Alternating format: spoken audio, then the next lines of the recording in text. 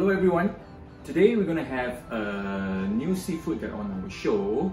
I think that is quite interesting. So shall we go and check it out now? This is the first time we are cooking green lip mussels in this channel. And I fall in love with the green lip mussels when I was traveling in New Zealand in 2020. The mussels there were like big and juicy and plump. These are, I believe, coming locally.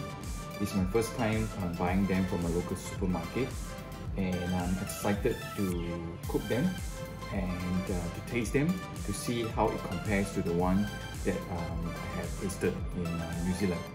So let us start the preparation.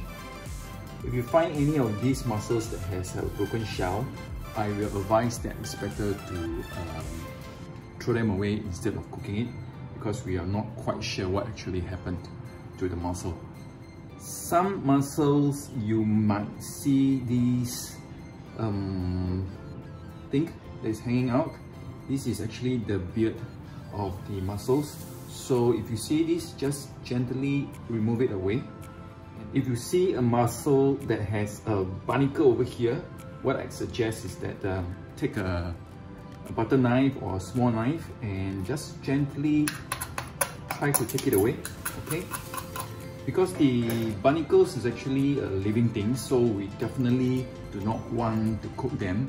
It's better to scrape it off and then clean the mussels. I noticed the mussels that are found locally, beside the shells that is dirty, something that to take note is that at this part you can actually see some mud. So most of the mussels have some mud attached here. So what we're gonna do is we probably use a toothbrush and to scrub it inside and outside before cooking.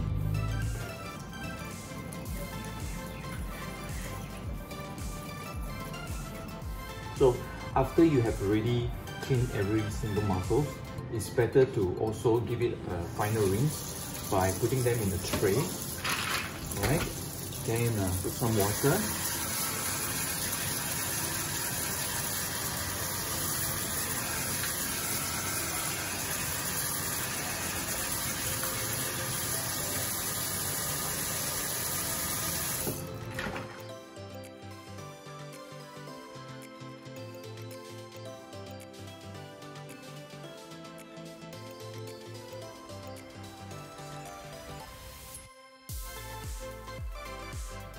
After quite a few rounds of rinsing the mussels, I think that it's very clean right now. So I will put this back into the fridge and start to prepare the rest of the ingredients for today's cooking.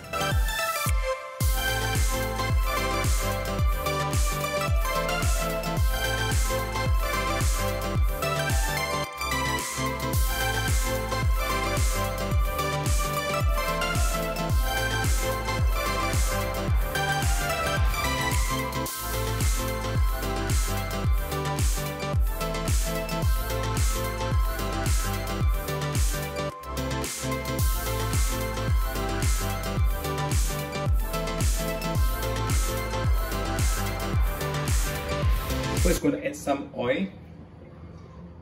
I'm going to just stir fry the chopped shallots and the minced garlic first.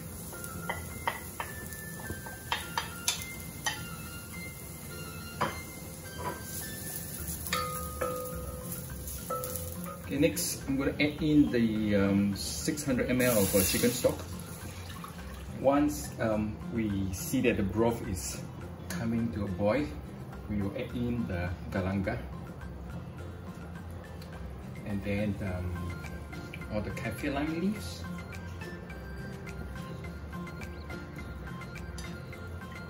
I'll put in the lemongrass as well.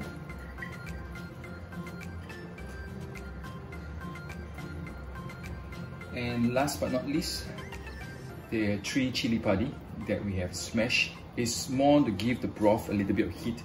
To add a little bit more taste, I put in like 1 tablespoon of fish sauce. This is like what I call a Thai spicy broth, and I'm going to use 1 tablespoon of palm sugar. You can use white sugar if you want. Okay, now we are ready to put in the mussels. So we should be cooking the mussels till they're opened, and that usually takes about 2 minutes, I would say.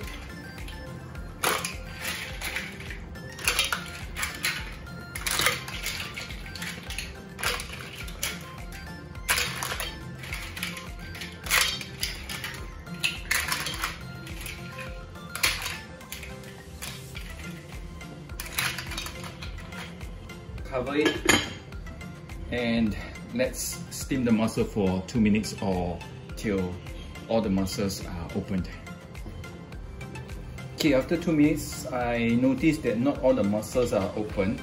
That probably those at below seems to be cooked. So I'm going to just flip a little bit, flip them, toss them a little bit, and then continue to steam the rest of the mussels for a little while longer, just to be safe.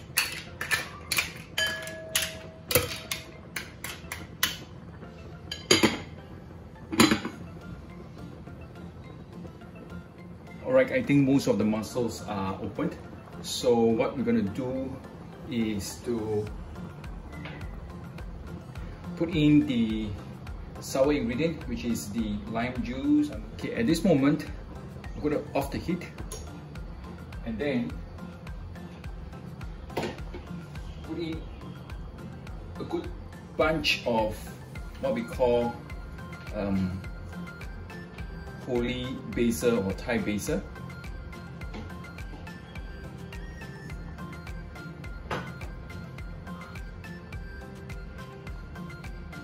Then a good bunch of parsley or cilantro.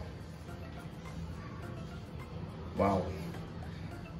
And cover this and let it infuse for another minute or so. And we are ready to plate and enjoy this dish.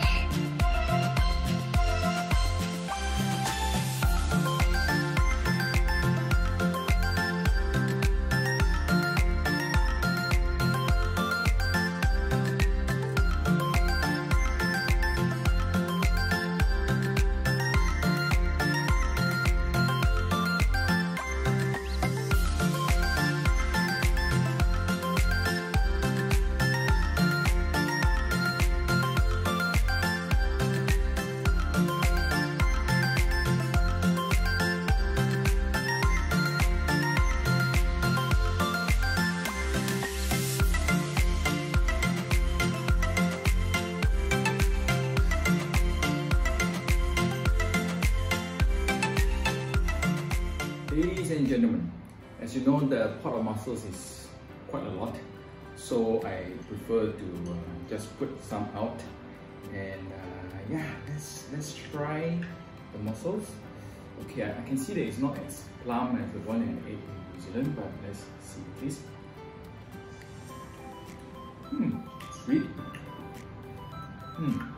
Very good.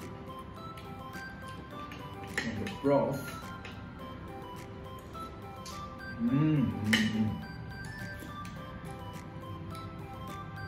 It has the natural sweetness coming from the mussels, plus there is saltiness, a little bit of heat. I think that I'm someone who loves spicy food, so perhaps maybe I should put I should have put more Chilli Padi instead of 3.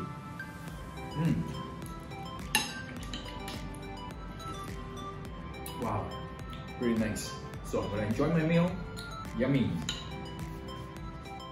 The mussels that I have gotten from the supermarket is not as plump as the one that we ate at New Zealand, but I would say it's value for money, and the broth is very nice. Perhaps, as I mentioned, I'm someone who loves spicy food. I could put in a little bit more, like 2 or 3 more Chilli Padi just to have the extra heat. Overall, I'm very happy with today's cooking, and I hope you will try out this recipe. I will see you soon.